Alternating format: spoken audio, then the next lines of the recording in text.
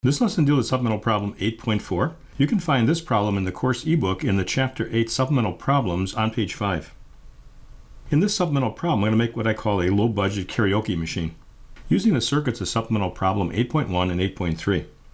So shown here is a circuit that looks very much like what we had in supplemental problem 8.1, where we're summing three inputs: music from a left channel, music from a right channel, and then sound from this other circuit that's hooked up here. We're going to use a power op amp like we discussed in supplemental problem 8.2 to drive a speaker.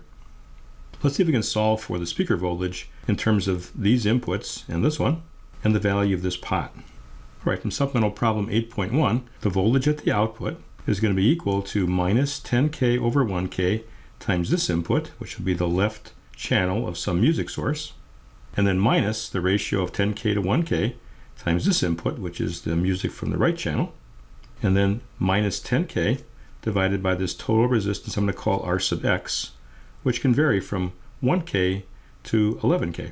So when I move the pot all the way to this end, short out the pot, and just get 1K, put it all the way to the other end, I get 10K plus 1K.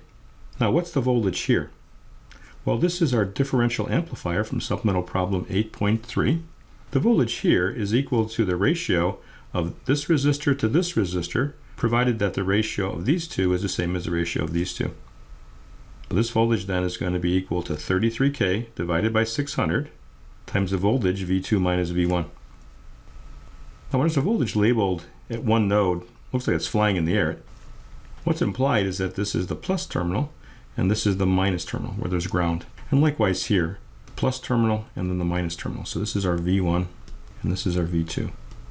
So the rise in voltage is V2, the drop is V microphone, and then plus V1. So we can then solve for the microphone voltage as V2 minus V1. And of course, that's that term right here. You can substitute that difference for the microphone voltage. Now what's going on here is we're taking two sources of sound and we're amplifying them and adding them together and then changing their sign.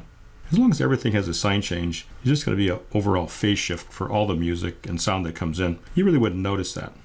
This is really creating a monaural system from a stereo system. And then the microphone allows you then to sing over the music that you're picking up. And you can make this louder or softer if you want to overpower what's here or not.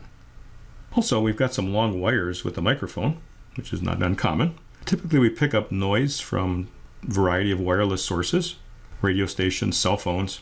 But the voltage across these two terminals is the difference of the two. So if there's a common noise on this wire and a common noise on this wire, when you subtract, they disappear. This is how you make a simple karaoke machine, and this is supplemental problem 8.4.